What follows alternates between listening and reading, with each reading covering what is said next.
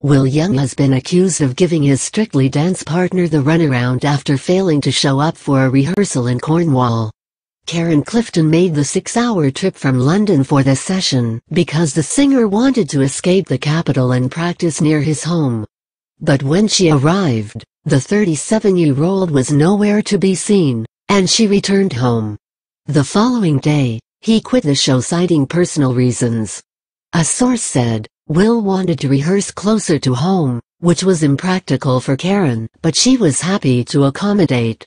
He described London as having a negative energy, and he had some household things he needed to be nearby for, so it made sense at the time for them to relocate. But after Karen spent 6 hours sitting on a train, Will failed to show up. Understandably, Karen was furious.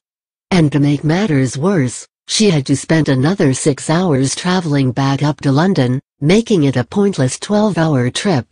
Will's snub follows claims of a rift between him and Karen, 34, after they rode behind the scenes on Strictly.